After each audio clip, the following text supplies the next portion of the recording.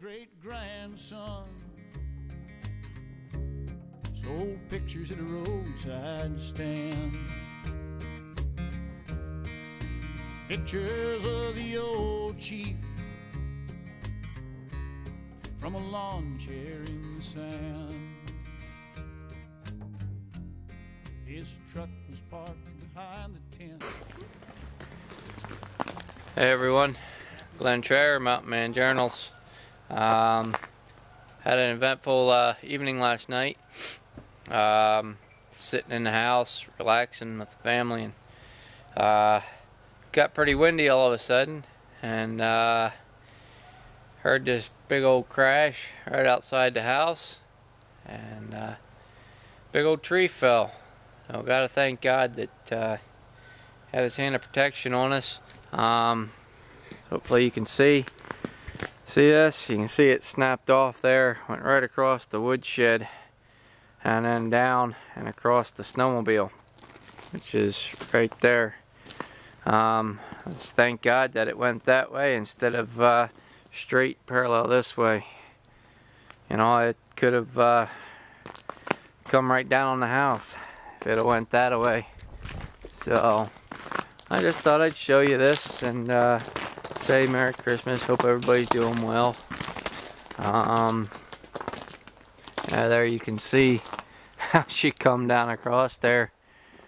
Big old honking tree. But that's all it did. So thank God. You know, could have been a lot worse. Although the trucks are parked where the trucks are parked, it could have come right down on our trucks and everything. So, but yeah, there you can see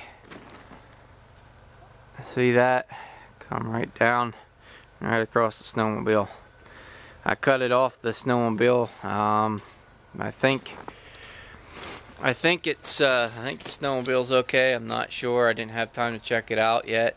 So I'm gonna be getting this sucker off of here. I got to get it off the roof and see what kind of damage is done, and kind of go from there. So, well, hope everybody has a safe and blessed Christmas and Happy New Year. And I guess that being said, guys, take care. God bless. We'll catch you on the next one.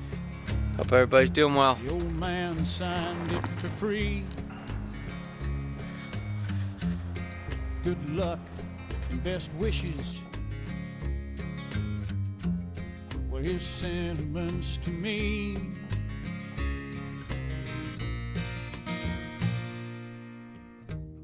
There was something there I needed. There was something there I bought. History's more than names and dates.